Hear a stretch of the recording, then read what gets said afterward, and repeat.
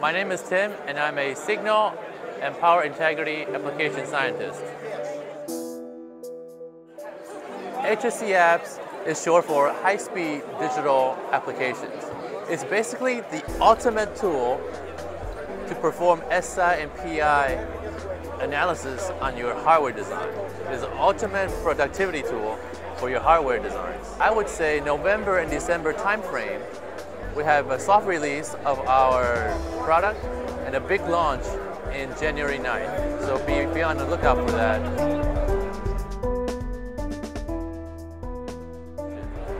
A lot of times, we know that the performance verification of PCB designs takes the longest time, and there's a bottleneck.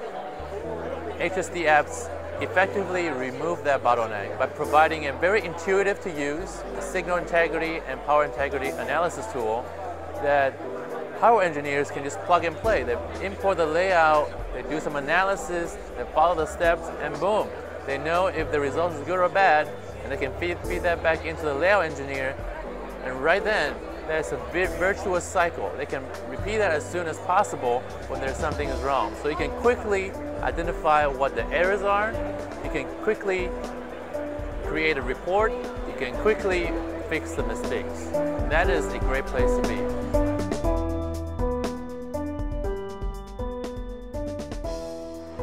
A lot of times the built-in PCB layout softwares and the analysis that come with it is not as specific and focused as HSD apps, because HSD apps is engineered and powered by all the great engines that is behind Advanced Design System, ADS, or SI Pro and PI Pro. With all these powerful tools behind you, you'll be able to trust and verify and use dependable results in your design cycle.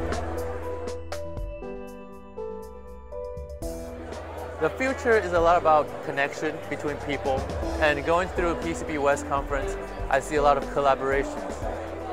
Cloud is a new thing now, and it's gonna be here to stay.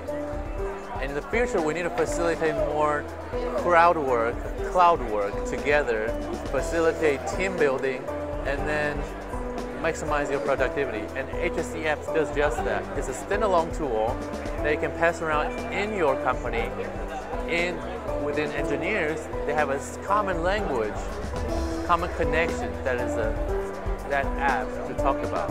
And finally, diagnostics. It's not important enough to know what is wrong. HSD apps will tell you, well, what are the possible solutions to that problem? And that's the three things: the connection with people, the collaboration between engineers, and finally the diagnostics of the problem.